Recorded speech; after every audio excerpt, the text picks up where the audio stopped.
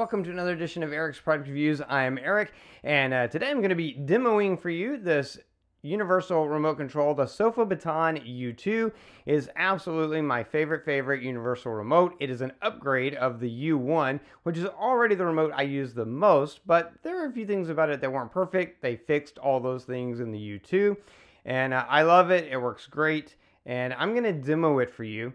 So let's jump over to video so that you can see it in action and kind of see why I love it so much and just think it's the absolute best remote you could possibly get.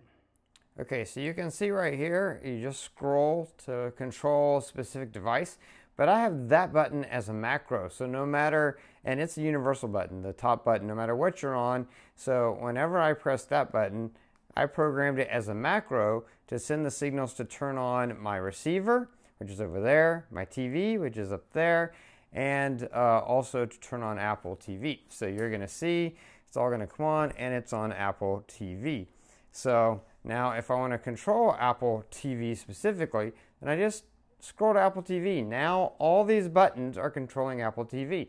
So I can go back, I can go down, I can control, I can hit the focus in there, I can hit, like the home button to go to the menu. As you can see, now I'm on the menu so that I can scroll through all that. So very simple. Now let's say, what if I just wanted to switch over to TiVo and watch something on TiVo? So I'm just going to scroll down to TiVo. Now I would be controlling TiVo, and I programmed this key specifically to actually control my receiver to switch it to the TiVo input. So if I point that at the receiver and hit it, you can see now it's going to switch over to TiVo. And because I'm on TiVo, now all these, get to focus real quick, now all these buttons are controlling the TiVo.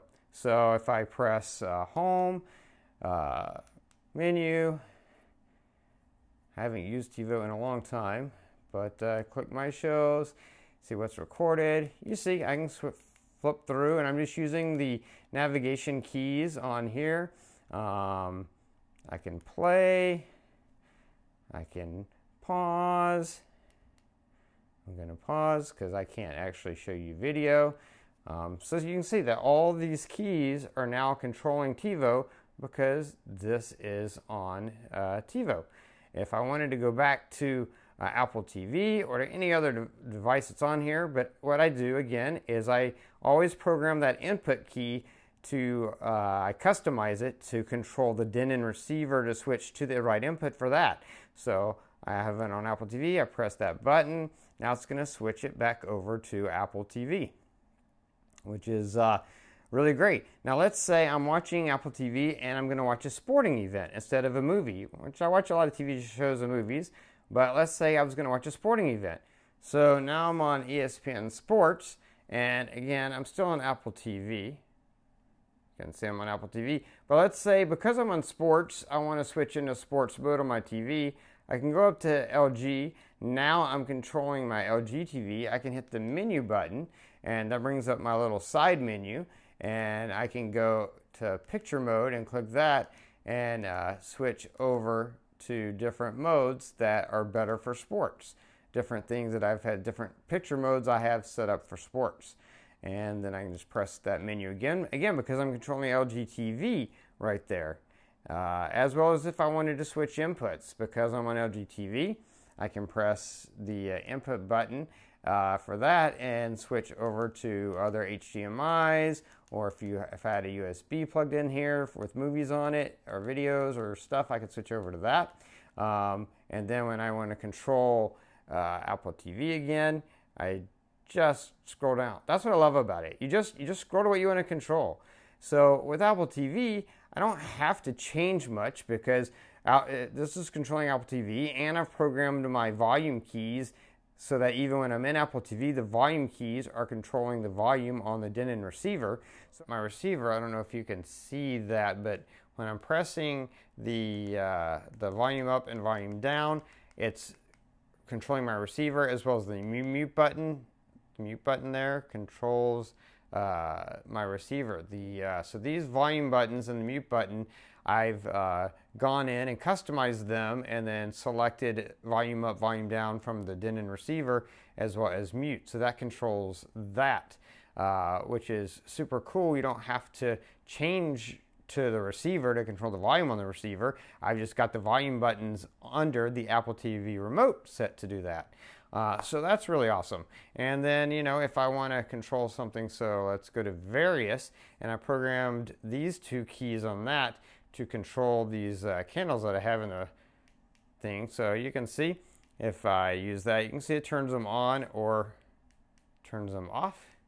So that controls that. And again, just a quick scroll down to various does that, and then just scroll back up to Apple TV. Now I'm controlling Apple TV, and that's what's so good about this remote, is that it's so easy and quick to just switch between devices.